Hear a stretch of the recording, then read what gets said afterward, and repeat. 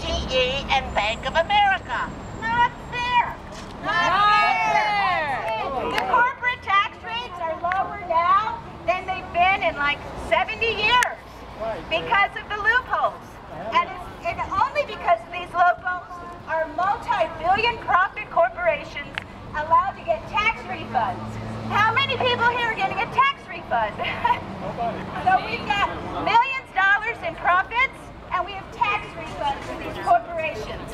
And corporations are not people. The United States Supreme Court got it wrong. They don't deserve First Amendment rights under the Constitution. And now they can buy elections. They could buy Congress. Last Friday, trying to see what they're going to say. As you can imagine, it was very interesting. Marco Rubio showed up.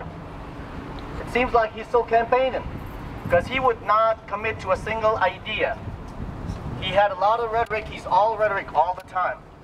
Not a single idea about how to solve our problems, how to get us back into the economic viability seat, how to make sure that everybody, including teachers, unions, laborers, everybody gets their share of the American dream again. Just here randomly, man. Huh? Just here randomly. Yeah.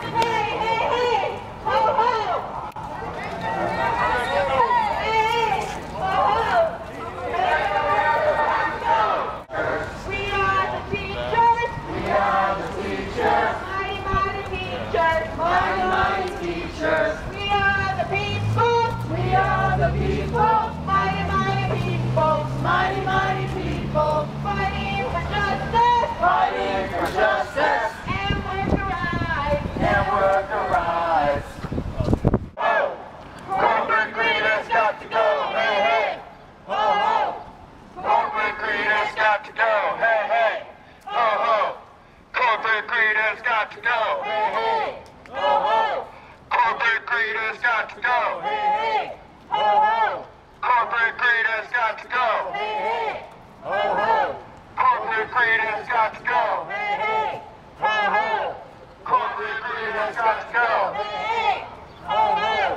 Corporate greed has got to go. Hey, hey. Ho, ho. Corporate greed has got to go. Hey, hey. Ho, ho. Corporate greed has got to go. Hey, hey. Ho, ho. Corporate greed has got to go. Hey, hey. Ho, ho.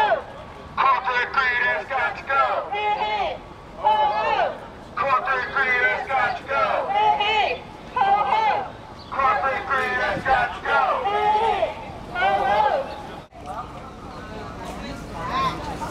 All right, Goldman Sachs.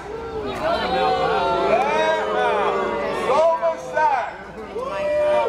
Hey, 1.1% of each 2018. Want to do it? Yet he made a profit of $2.3 billion. And guess how much he received from the Federal Reserve and U.S. Treasury market? How much?